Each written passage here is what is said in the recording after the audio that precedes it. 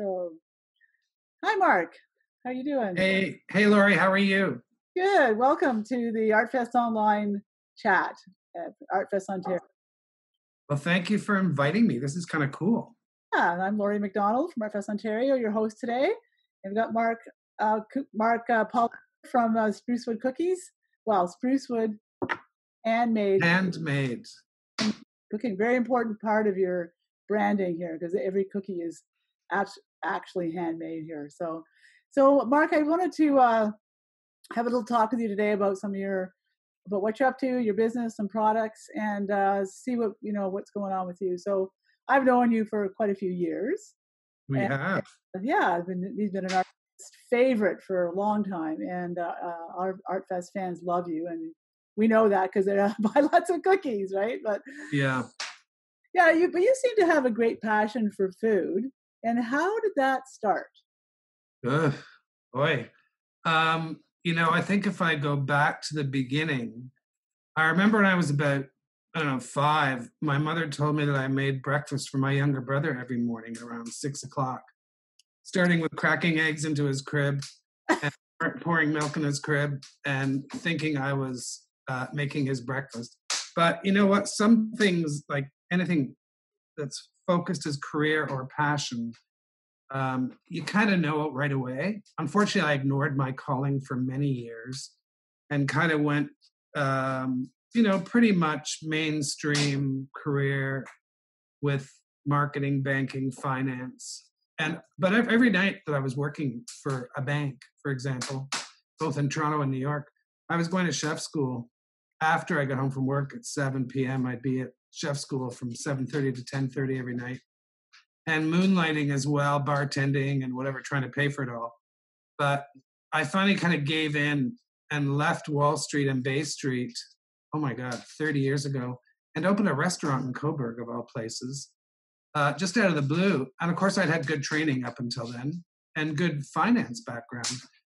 And the restaurant was a success, and I sold it 6 years later for a profit, which is highly unusual in the restaurant business. And then I kept, I left that career, went back and got my master's in psych and found another calling. But I always came back to culinary.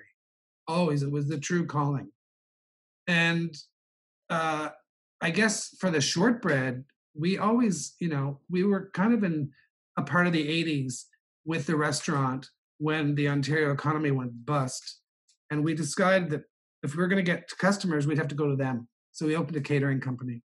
And we kept the restaurant as well, but people weren't coming in as much because there was not that discretionary income. So I started a catering company and we took food to them and we catered weddings, events. We do a lot of fundraising to this day, actually, catering still 35 years later. And I created this crazy cheddar shortbread cookie for cocktail hour and passing them at the bar and whatever event we had. And we had some pretty cool events for some pretty nice clients, both Toronto, Kingston, Kitchener, North, and people kept asking where they could buy these shortbread that were made with cheddar for cocktail hour. Yeah, magic. They're magic. I just absolutely love them. Savory is unique. We were the first creators of savory almost 40 years ago in Canada, actually in North America. And anyway, so I started selling them out of my back door literally for a year illegally. And then we landed in a fine food shop close to me in Port Hope called Herma's Fine Foods. And from there, 2 years later, we had 300 stores, but we still, making them by hand with myself and a packager is the tough part. We are staying true to our goal of small batch, high quality, artisan, all local ingredients. So that passion that began way back when I was cracking eggs into my brother's crib to today has really kind of been my focus and reality. And it's so great you can actually live your own dream or reality each and every day. Today I was in, times have changed, as you know, which has precipitated this great format with ArtFest, but I don't really have any kind of help anymore. I can't afford it. And so today was just like 20 years ago. I went in my bakery, phoned and got a couple of orders, turned on my mixer, started mixing, and packaged, and tomorrow I'm delivering the orders. So I'm going right back to like 25 years ago, a single sole proprietor. Same passion. It's a little lonely without having, a helper in there, but it's remarkable what you can do. I've seen you when you're baking making cookies when you had your place in Warkworth. Uh, Yeah, we were in Warkworth for 8 years. yeah, and so you've developed, like, you did the cheddar cookie, then Yeah. you expand, you've got all kinds of different recipes now. I mean, like, how do you develop a new recipe? I mean, it sounds like a simple thing to do if you're a chef, or whatever, but I think it's actually probably pretty challenging to really nail it. What's involved in making a new cookie recipe? I think it's a really good question because before I just made what I thought I liked. And now I'm actually a member of the Specialty Food Association out of New York, out of Manhattan. And so monthly we get flavor trends, like what's really happening right now in North America, more so than the world, for flavor trends. Certainly we're all leaning to, can you see me there? I can, yeah. Did I? Okay, good. Certainly we're all leaning to healthier, and we're leaning to antioxidants and healthier ingredients per se. So an ingredient really is always in my head. I probably have about 500 flavors in my head right now, but we also have to test them with the public. In fact, we've used ArtFest. We used ArtFest last August, Labor Day show, to test our new chocolate mint shortbread. We tested it right at your site, handing out samples, and if they loved it, we had temporary packaging. And it really is, being able to do an event like yours lets us try out flavors in the public at large, whether it's Kingston, Coburg, you know, the distillery right downtown. It's just a great kind of venue to do focus groups live. Yeah. Yeah, I have flavors in my head, but we also bounce them off the public before we even launch them into a proper package. Yeah, so I mean, when you talk about trends and ingredients, I mean, I love shortbread cookies. I love butter. It's one of my favorite things in the world. But that's still considered a healthy food. I know butter kind of got a bit of a bad rap a number of years ago, but right now people have moved back, I think, to real butter instead of margarine and all the processed oils. Isn't that? Yeah.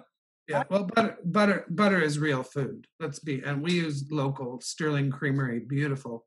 Uh, Oh, it's a cooperative creamery still these days. So yeah, butter got a bad rap. Butter is, it's all like moderation. And the great thing about our shortbread is 90% of the flavors are either low sugar or no sugar.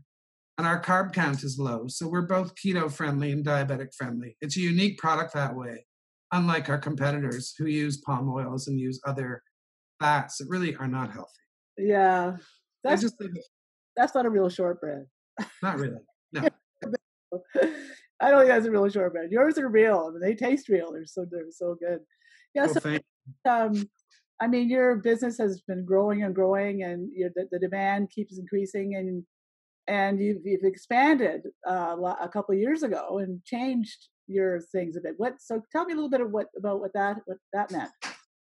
Well, when we were in this charming village of Warkworth, Ontario, we had this old Masonic lodge that really wasn't a great bakery setting. We outgrew it. It was a bit rickety, and we wanted to food safety certify our bakery. So we had to build new. And we chose Coburg because when I was 2, my parents bought a farm just north of here, and I always wanted to come back to this area. And so we chose Coburg. We bought vacant land, and my business partner and partner, Abel, is an architect and designer. We were lucky to have him on staff to design this great space, which I'll send you pictures of later on tonight. Oh, great. And yeah, it's really cool outside and in. And Coburg, we also needed to be closer to the 401 corridor for shipping and to open our little shop so people could find us easier, more conveniently. And we needed to upgrade some equipment. I mean, we're still small batch, right? We're not a manufacturer. We're an artisan producer. We're a local producer. And we're not going to go that route. We could do that. We could have 30 people in hairnets in our building tomorrow, or when it's ready. But when the time is right. But that's not going to happen because the product just doesn't lean itself to, when you're doing all natural, small batch, artisan, locally produced and sourced, and all of a sudden you're just Dare, Mr. Christie. You're not what we are. So I still bake every friggin' cookie, still, after all these years. And I still find great joy in working in a bakery setting. It's relaxing, it's quiet. Bakeries aren't noisy. It's quiet, it smells great, and it's physical. I mean, you're active all day. Mhm. So Coburg was the right place based on just close enough to major centers like Toronto and Montreal, some of our bigger markets. And 401 corridor, it was affordable then. It's certainly not now. But yeah, it's been a good ride. That's great because I know a lot of the food, gourmet food, up and coming producers of gourmet food have new ideas for food, have looked to you for advice and for guidance, and I you mentioned a few people that you've helped. So I'm just interested. That's a wonderful thing to give back to the community too, to help mentor young food enthusiasts. So what? Tell me a little bit about that part. Well, the nice thing is we have this great retail component at the front of our building. And what I did was I decided it really shouldn't be all about us, that we should include other local producers who have yet to hit the shelf. Nothing about labeling, nothing about nutritional, nothing about barcoding, nothing about, quite honestly, sometimes proper sanitation. They have great product, great drink. I know you're invited to the opening, but I've just got to get a date. And Lori and I pulled it all together for the end of March, just so you know. And that was all put to bed quite quick. Given. Yeah. Crazy, crazy. And we're all of us are in the same situation right now where we had our event planned for this past weekend on the big holiday. Yeah. Um, and that's what we look forward to it. We love it. That's what we do. And all of a sudden we can't have the show. So I know that it's impacted the artists in a huge way. And I know that's the same thing that's happened to you. How's that affected your business? Well, direct to consumer, not online. Direct to consumer at fine events like yours has really become. I was surprised. I thought it was going to be a bit of wholesale here and there. Direct to consumer is our biggest share of sales. So I realized last year I was spent 102 nights in hotels, traveling to 57 events like yours all over Ontario. And that is our bread and butter. So, if you want to look at numbers, I mean, we're down in revenue 93%.